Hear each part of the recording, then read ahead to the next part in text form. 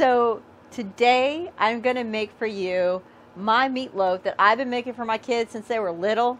They're grown adults now. Jeff said he doesn't like meatloaf, but he's going to love this, I promise. So the only difference with this meatloaf today is I'm making it on the Pit Boss versus making it in the oven that I've done for years. So I hope you stay with me because it's going to be a lot of fun.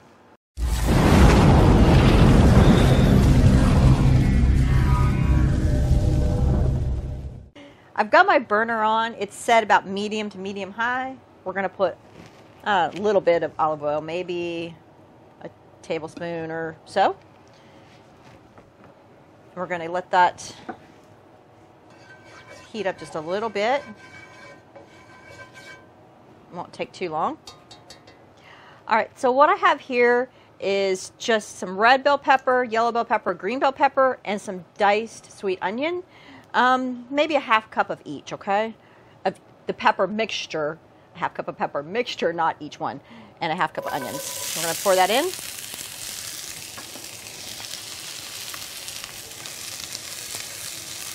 We're going to get these guys browned up a little bit. And while they're doing that, I'm going to add into this mixture, I've got about a tablespoon of oregano, which is dried already. And then I have a tablespoon of fresh basil and about a tablespoon of fresh thyme. So we're going to get that in there too.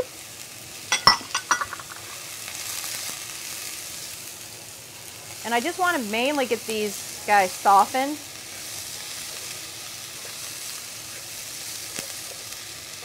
All right. Let them get kind of softened up. It also gets the herbs that I use more aromatic when you put them in here.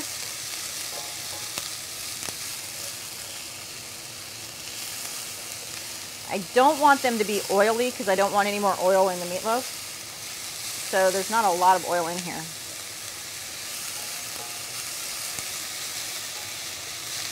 All right, so now you want to turn your burner down to low or to simmer. And you're going to put about kind of a heaping tablespoon of, I didn't get it all off, so there we go. About a heaping tablespoon of the tomato paste in. And you're going to mix that into your vegetable mixture.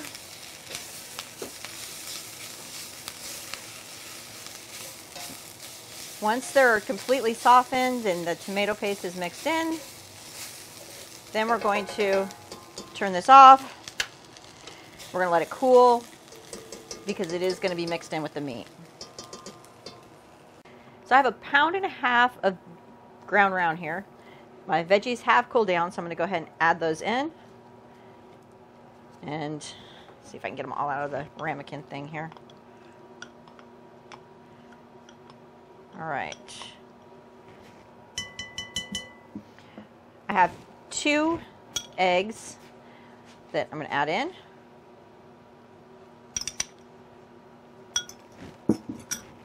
And then these are Italian breadcrumbs, and I soaked them in milk. The reason why I did that is because it helps keep your meatloaf more moist. So I'm going to throw that in there as well. Then I have some Parmesan cheese, because I really like cheese a lot. So we're going to sprinkle some Parmesan cheese in here. I'm going to start mixing it together, and then I'm going to add a couple more things, okay? We're going to smush this all together. All right, so for the breadcrumbs, I did about a cup of breadcrumbs, and then I used milk until it was pretty saturated, and then it's been sitting for about an hour. I would say it was probably equal parts. It was probably a cup of milk to a cup of breadcrumbs. I'm kind of bad about that. I don't always measure stuff. All right, so I have all this mixed in. Now I'm going to add a few more things. Salt. I'm not a huge salt person, so I probably don't put as much as a lot of people, but maybe a teaspoon. And it's up to you. If you want more, add more. I love pepper. So ground pepper, I'm going to put more than a teaspoon. Probably 2 teaspoons because I really like pepper. Again, do that to your own taste. People don't, you know, if you don't like pepper as much as I do, don't add as much. I have some Dijon mustard. I like a little bit of Dijon mustard in here. It just gives it a little bit of a kick. That's probably maybe a teaspoon and a half. And then Worcestershire sauce, however you say it. Again, I really like this flavor, so I might add a little bit more than you want to, but I do at least 3 tablespoons. All right, now this is a little bit wet, so I'm going to add just a little bit more Parmesan cheese. And with the Parmesan cheese, just do it like as much as you want. I would say I did a total of 3 tablespoons. All right, so the Parmesan cheese is in a 5-ounce container, and I used almost half, so I'm kind of guesstimating on how much that is. All right, so once you have this all mixed together, then you're going to form it in a pan. So I have my standard size loaf pan right here, and I'm going to kind of build my meatloaf in it, I guess, for lack of better words. So I'm going to go ahead and get my meatloaf in here. And by the way, this loaf pan did spray it with some Pam, so this won't stick, okay? Hopefully it won't stick. We'll see. All right. Put that in there. And then, because, like I said earlier, I really like cheese, I've got this whole block of, okay, I don't say this right, Jeff's going to make fun of me, Quacklebarrow cheese. Quacklebarrow, whatever. It's extra sharp cheese. We're going to put that in the center, right? Because this is going to be super cheesy and delicious.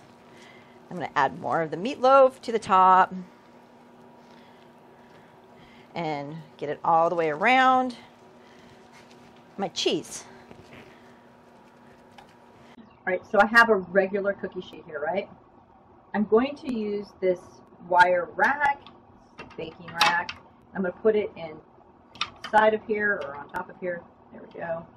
And the reason why I'm doing that is because when you make meatloaf, there's a lot of extra grease from it. And if your meatloaf sits in it, it's going to be greasy and not very crispy and good. So do that so that juice can go down there and it won't be sitting on my meatloaf. All right, I got my meatloaf pan. Okay, we're going to see how this works out here. We're going to put it. Oh, perfect. Just going to kind of make it look pretty. Okay, and the cheese is all nice and covered up inside of there. So I think that's perfect. So it's time to get this guy seasoned up. We're going to use this Bryant's, and this is from a very famous Kansas City restaurant, right? So we're going to get this sprinkled on this guy. Do the front of him. I don't know why I call him a him. All right, there we go. Now, this is like the best part, right? I am going to put bacon around this guy because Jeff really likes bacon. So, got our bacon. And with this, you have to be pretty careful because it's got to kind of wrap around him. Otherwise, it will curl up. So you want to make sure that you get it kind of wrapped around a little bit. It doesn't have to go all the way around him. You don't have to try to lift it up as long as the bacon kind of tucks under so it doesn't curl back up. All right, so we've got them going across this way. I am going to wrap it this way as well, just so I make sure that it is totally covered on the sides. And because Jeff really likes bacon.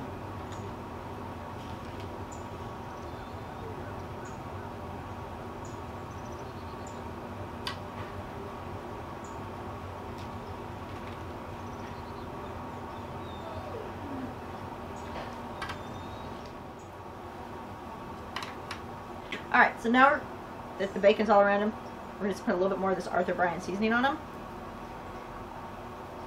Get that all over the bacon. I'm not really worried if it goes in my pan there. Alright, let's go ahead and get them in the pit boss. So we've got the pit boss set at 400. It's running about 385. Anywhere between 375 and 400 is good. Go ahead and shut this up. And we're going to give them about an hour. It's been an hour and 20 minutes, and the meatloaf is around 150. And to stay consistent with our rub, we're going to use this Arthur Bryant's barbecue sauce. Put that over there. All right. So we're going to get this guy glazed up. If that's a word. So for those of you that like a ketchup base on your meatloaf, you can see that this sauce, this barbecue sauce, has kind of a ketchup base. We're going to close this guy up and we'll be back with you. It's been another 20 minutes. So it's been an hour and 50 minutes total. We're going to go ahead and get this off and take it over there to cool down. So it's been resting 10 minutes. As you can see, the Arthur Bryant barbecue sauce gives it a really deep color. It's from that tomato base. And Jeff's here so he can cut it open. I always get called in for the cutting. Yeah. All right. It's got cheese in the middle, right? Yes. Lots of cheese. I like cheese. I guess you want me to I do. open it up into the I camera? want you to open it up. Yep. Look at the cheese ooze out. Ooh, look at that. Yeah. So look at all the cheesy goodness. It's going to be so good. I don't have any fork. Oh, I know. We forgot to bring forks out, So right? you're going to have to be a finger tonight. It's okay. I'm good. I don't mind. Looks so yummy. There you go. You got some bacon in there and some cheese. Okay. Let me get a little bacon too. Okay. You don't have any bacon. Yeah, I do. Right there. Let's do it. Okay.